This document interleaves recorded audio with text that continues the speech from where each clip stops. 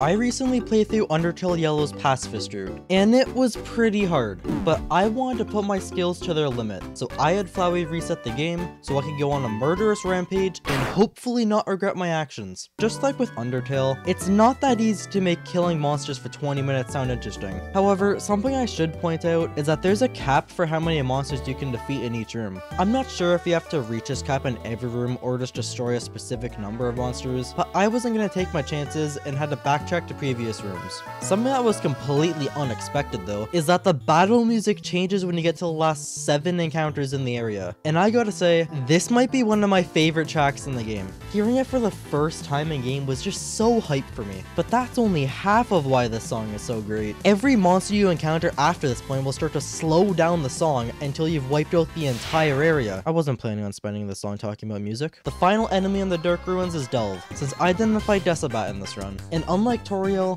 we don't kill him in one hit. This was exciting, as maybe we fight more than 2 bosses in this game. That being said, Delve is still incredibly easy. I got hit quite a few times at the start, but he went down in just a few turns. Thought we destroy the barricade on the door for us, and we can go terrorize the outside world. He tells us that no one would notice all the missing ruins monsters, and that we could change our ways at any point, but we all know that isn't gonna discourage us from committing hundreds of first-degree murders. So after killing what felt like a trillion frost hermits, as well as a single Insomnathought and No Cone, we can storm the Honeydew Resort, which is now mostly abandoned. The 3 band people are still here for some reason, but as long as they don't snitch on me stealing from the shop, I'll spare their lives. Our next roadblock is Martlet, who at first thinks we haven't evacuated yet, but after attacking her 3 times, we can begin the actual fight. And she was actually quite challenging. Not only can she survive a fair amount of hits, but her damage output is pretty high, and sometimes I'd be taking half of my health in one turn. Even though I had a lot of healing items for this battle, I still died quite a few times. We were only at the 2nd boss, and already I was starting to regret attempting this route so quickly. But this game's gonna have to do a lot harder than this to make me lay down. So after dying like 10 times, I started playing to learn strats to dodge all of her attacks. However, that wasn't really working out, so I just went into this round seeing how far I could make it without healing.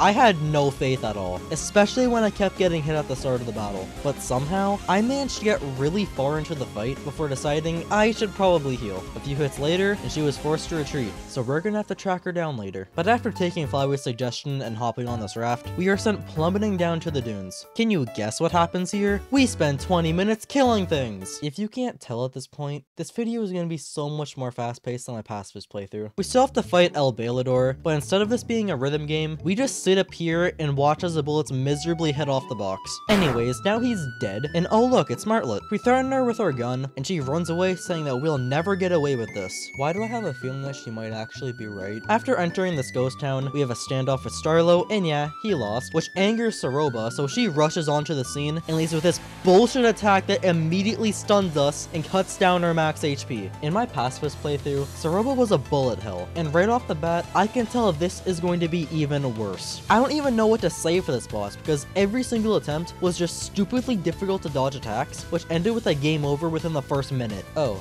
and did I mention that Saroba has 2 phases? Yeah, so after spending 30 minutes making it past the first phase, we jump straight into another insanely unpredictable attack. And for some reason during this phase, my max health was depleting extremely quickly. I had no idea what was going on for a while, but after painfully making it back here, I figured out that the box turned red, which was what was shredding through my HP. So yeah, I die for the 100th time, and after another hour and 2 minutes, I finally beat her with a mere 2 HP remaining. At this point, it was clear that Flowey was starting to get annoyed with my killing spree, but right before entering the Steamworks, he leaves me with some friendliness pellets to load into my gun. Does this mean that despite everything, we're still friends? Flowey's not too sure how to open the door to the Steamworks, so we pull out our gun and the door opens. Sure, that works. Our solution to turning the generator back on is also shooting at it, and I have to agree with Flowey here. Bullets aren't the answer to everything. Clover walks past and orders Flowey to open this door with his vines. He resists, but after menacingly staring at him, he gives in. We meet Axis, and would you be surprised if I told you we shot him? He does escape, however, but we'll find him soon enough. We destroy all the other robots, but since they aren't technically monsters, we don't actually get any XP for it. Flowey questions the point of it, but Clover's been blinded by just justice, so all they can think about is revenge for the 5 previous humans. We find Axis again, and something funny is that instead of him chasing Clover, Clover chases him. He does escape again, but not for long, because we continue to follow him until he has nowhere left to run. He uses a shield to block all of our attacks, so we are forced to survive until he says something that he'd instantly regret. He tells Clover that he was forced to kill one of the missing humans, and this enrages Clover, making them gain 5 levels as they continuously try to shoot past Axis's shield. When this doesn't work, our soul transforms and Clover blasts him with a huge beam. I didn't even realize how short this fight was going to be, because I ended up using all of my healing to learn the attacks, and then just like that, the battle was over. And I really shouldn't have saved after beating him, because while we can get some healing in Hotland, it's pretty terrible for the most part. There's one item that heals 50, and the rest only heal 30 and below. But there's no time to think about it, because Martlet stands before us, and transforms into this beast, where we have to use our new soul's ability to chip away at her health bar.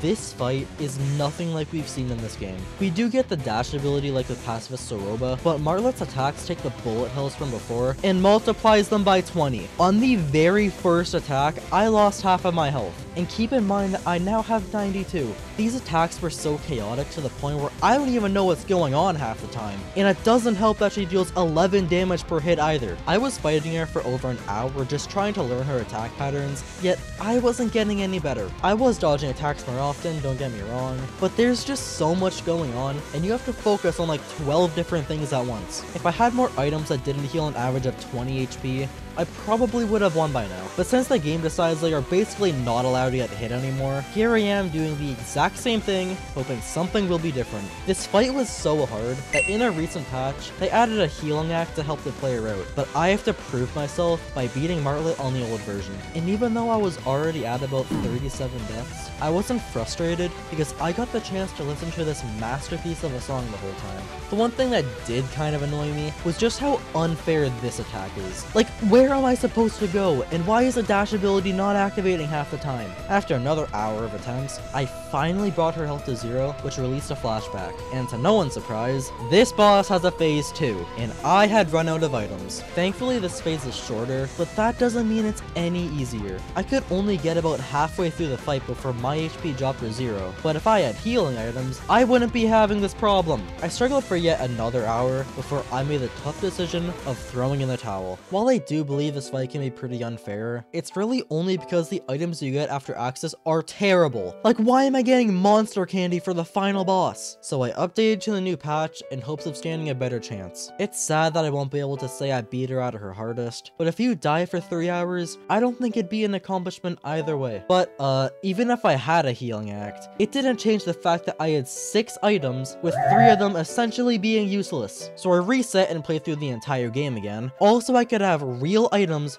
for this one boss. I got back to Hotland with a stock of amazing items, and I had to use all of them. I was getting really good at using my dash ability to dodge attacks, but I was still getting hit a ton during the last half of the first phase. And when I reached the second, I was so unfamiliar with all of her attacks that I was taking a lot of damage. Luckily, I saved 2 floral cakes and gunpowder, which heal 50 and everything respectively, because if I didn't, I probably would have died again. But astonishingly, I didn't even have to use the new healing act, because literally all I needed was to learn a few attacks and have good items. And just like that, I shot her down on my first try. Flowey appears and tries to kill us, but at this point, Clover's determination was far stronger than his, so we steal his ability to save. He tries so hard to damage us, but Clover is not having it. We shoot him down with his own friendliness pellets and storm the castle. We find Asgore, who also tries to kill us, but yeah, that doesn't work, and we use our soul to obliterate him and the wall. So yeah, we walk through the barrier with the souls, and the underground is left to suffer.